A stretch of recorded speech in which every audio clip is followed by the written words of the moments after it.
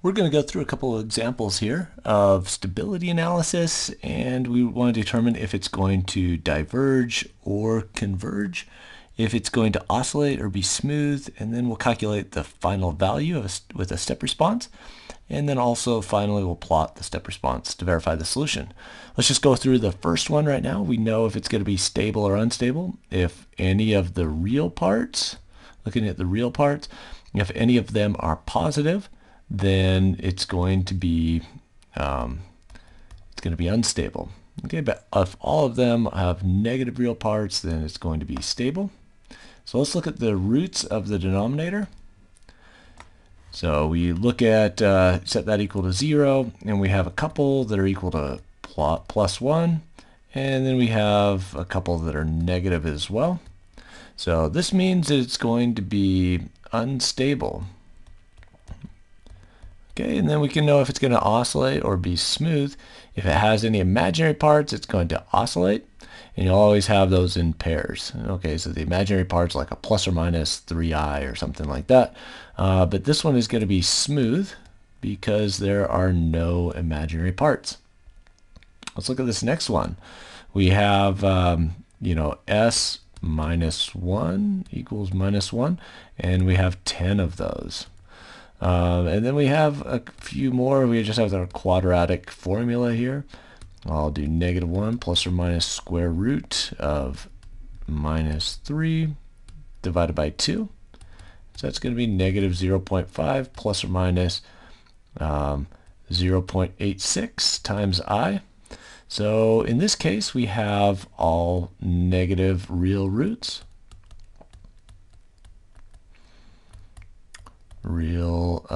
Roots of our denominator, the poles, and so therefore it's going to be stable. And then the other thing we want to look at is imaginary parts. We do have some imaginary roots, so it's going to oscillate. So it's going to oscillate but be stable. And then the final one, let's go ahead and look at this one. We have a numerator that's s minus 3 as well. Those will actually cancel. So that's one thing you got to look for in the numerator. Normally you just don't pay attention to the numerator, but in this case you do have one of the roots of the numerator. We call those zeros. It's going to cancel with one of the poles, the roots of the denominator. And so we're just left with s equals -1, and then s equals -0.5 plus or minus 0.86i, same as we had before. Okay, so it's going to oscillate, and because all the real components of that, we have -1 and -0.5, because those are negative, then it's going to be stable. Let's do a final value theorem as well. We can calculate the, with the final value theorem. We look at the limit as s goes to 0, and we can get our gain by taking that limit, which will be kp, and we'll know that kp equals delta y over delta u, and delta u equals 1. So in this case, the gain and the delta y are going to be equal to each other. If you have a signal with final value theorem, we say s goes to 0, s times y of s. Okay, but in this case, we have y of s equals, divided by u of s equals g of s, but u of s equals 1 over s. And so if we just plug that in here, the 1 over s is going to cancel with the s. And so that's why our gain is going to be equal to the delta y if delta u equals 1. Okay, so let's just go ahead and plug in s equals 0 here. So in this case, we'd have 0, 0, 0, and we'd be left with -4 divided by 6.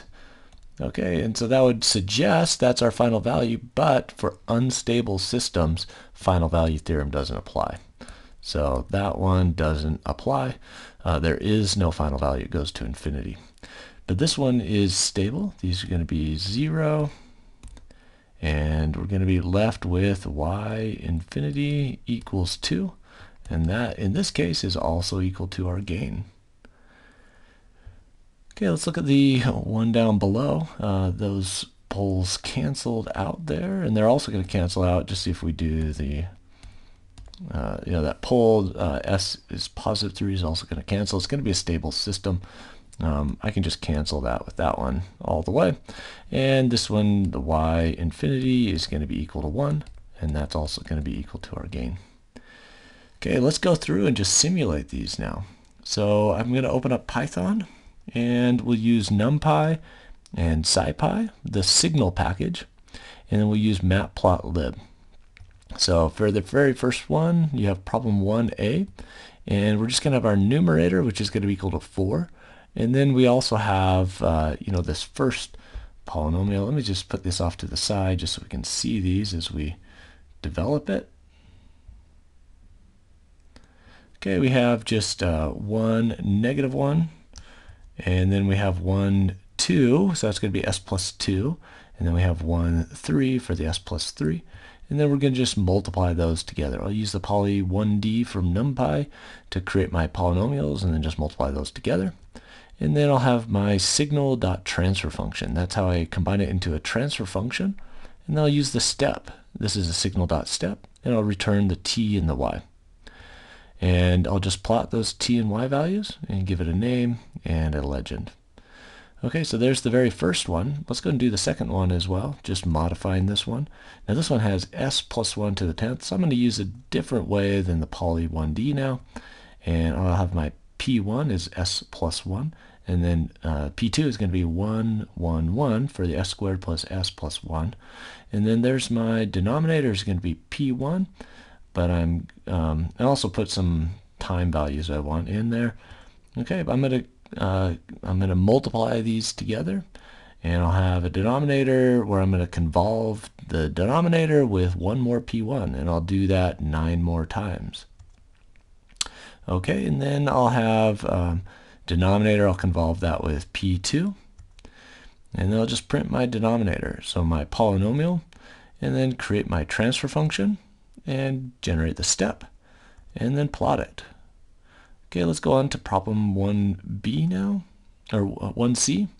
Now this one's just going to be 1, and then I'll have the s plus 1, and then s squared plus s plus 1, and I'll multiply those together, and create my transfer function, and I'll generate my step test, and then just plot it. Okay, so there is my, these final ones. One thing on this loop, let's just go ahead and check how many times we are multiplying this through. I'll just print I there. Okay, and then I'm going to come into IDLE. I just used the Notepad++ just to edit it, and then I'll use IDLE to run it. Okay, so this is going to generate a couple figures for me. And we just want to check and see if we got consistent results as we had with just looking at the roots of the denominators for each of those. So the first one should be unstable. And so let's look at the first one. I'll minimize these. There's our unstable, and we showed that it didn't oscillate, so it's smooth and unstable. So that is consistent. Let's look at our second one now. Our gain was equal to 2, so for a step response, the final value should have gone to a value of 2. And we said it was oscillating. We had a couple of imaginary roots there. Just a very slight oscillation. You really can't even see it here, but it is slightly oscillatory. Okay, that 10th order polynomial, the s plus 1s kind of dampen out any of the oscillations there. So it's very slight.